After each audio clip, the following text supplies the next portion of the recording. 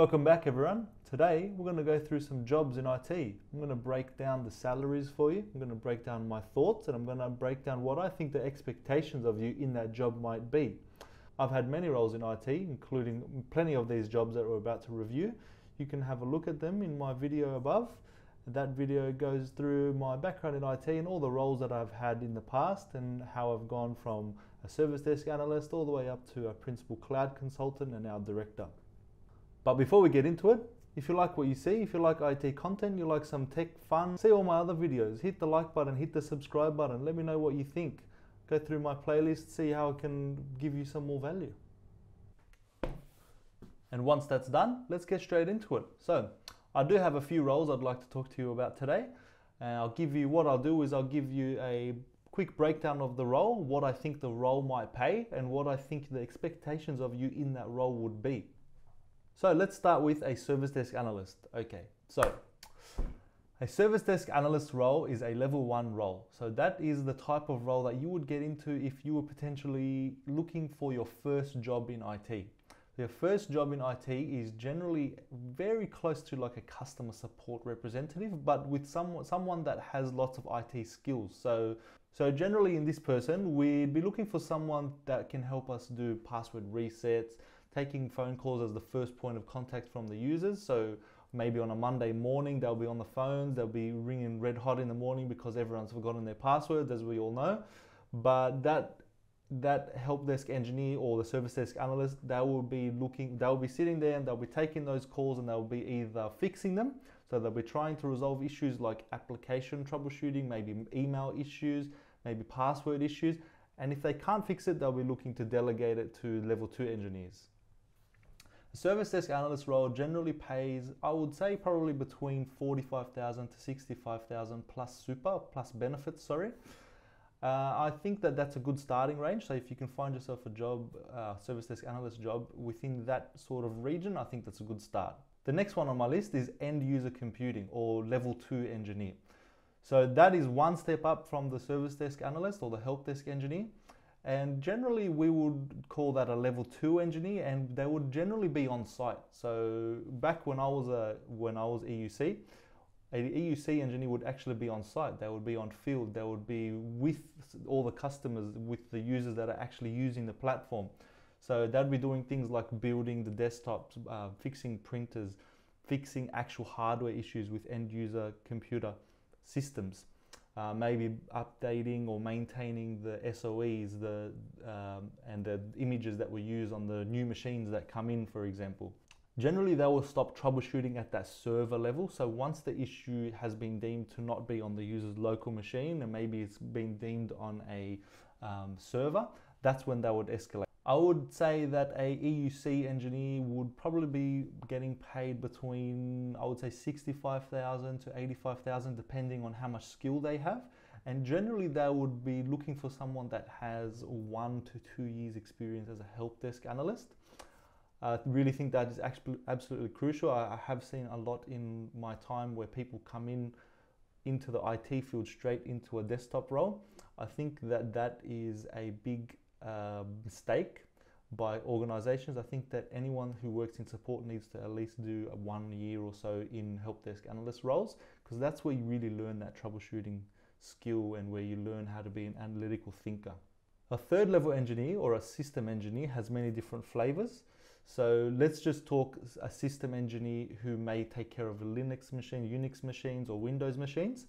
So without any particular tech stack that they are really assigned to, this person would do more things like Windows server troubleshooting or building Windows servers, installing roles on Windows servers or Linux servers and troubleshooting Linux servers. This person is generally responsible for maintaining all server systems. So anything that comes from the level 2 guys into the level 3 guys queue, that would be the level 3 guys queue to take care of. So they will own all the Windows servers or all the Linux servers that are within the environment.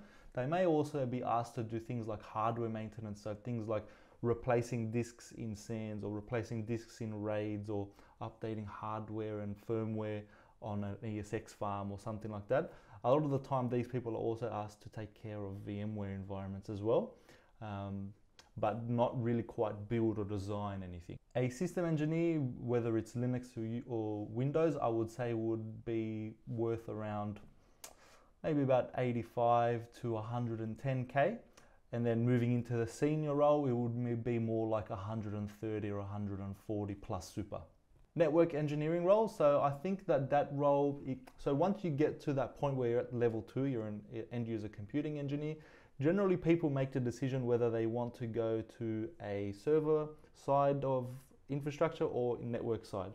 And the people who go to the network side, they will generally be taking care of things like routing and switching, maybe a bit of network security, so firewalls. They won't quite be designing anything, but they'll be doing the maintenance and the patching of all the devices, so the Cisco, HP, sometimes Juniper, all the routing and switching devices. And they'll be doing lots of troubleshooting. A lot of tickets will end up in their queue and they'll be troubleshooting as per usual. I think a network engineer is probably roughly the same as a system engineer, so about 85 to 110K. And then I would say 120 to 140 for a senior engineer who's got a bit more experience than the others. We also have a role called technical lead.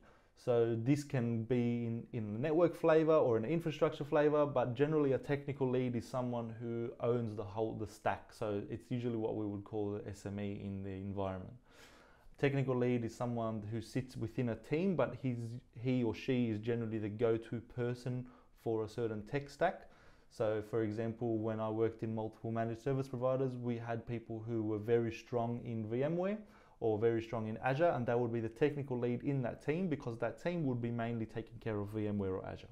So all the very hairy tickets, they end up in the technical leads queue, or that person either ends up fixing them themselves or teaching the team how to do it. They generally get paid a bit higher than the other engineers. I would probably say in maybe between the 120 to 140 bracket plus super.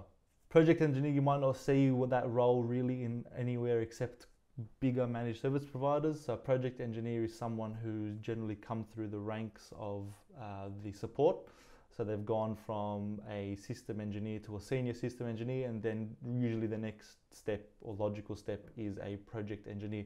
That person works on new projects, so they generally implement the designs from the solution architect or the consultants, and they work in the capacity of a certain tech stack sometimes. So they might be very strong in VMware or very strong in Azure or very strong in AWS, and they'll go and they'll deploy someone else's design. I think that person is generally around the 120 to 140 mark plus super. And I think that's a great role if you're looking to get into a principal consultant role or maybe a solution architect role. I think you really need to be a project engineer for a while first. Solution architect. So that's probably one of my favorite roles. That role is generally worth around 140 to 160 plus super. It's a well-paid role. I believe that it's one of the roles that a lot of people seek to move into. Solution architect generally will put together a design for the project team to put together. So when we get a project that comes in, someone will scope out that project, someone will decide what tech stacks are being used, and then the solutions architect will put together a design or a solution that meets all the requirements of the customer, and that design will then get approved and implemented by the project teams. Enterprise architect role, that's probably one step higher than the solution architect role. Enterprise architect looks at the whole enterprise's environment rather than just one tech stack. So maybe a good example would be an ERP system, looking at how that ERP system intertwines with the organization itself and the tech stack, and looking at where all the endpoints meet and how they can streamline things and how they can ensure that this process talks to this application correctly and this application meets all the functional and business requirements of the customer. Enterprise architect, I believe, pays between around 160 to 190 plus super. It's a very well paid role, but it also requires a lot of knowledge and experience across many different tech stacks, because you're really owning a customer's whole environment. And a customer who has an enterprise architect isn't usually a small customer, it's usually a large customer. So you really need to be across a lot. So there's plenty of other sales roles as well, maybe roles that are a bit less technical than the ones that we've just gone through today. If you're interested in hearing about those, please let me know what they are in the comment section below, and we'll make another video and we'll go through those ones. I hope that helps you somewhat. I hope it helps anyone that's looking to get into IT and maybe is confused with all the roles that are out there and what they should look towards getting into. If you do have any suggestions or if you have any questions, please drop them in the comments below, and don't forget to like and subscribe, and we'll see you next time. Thank you.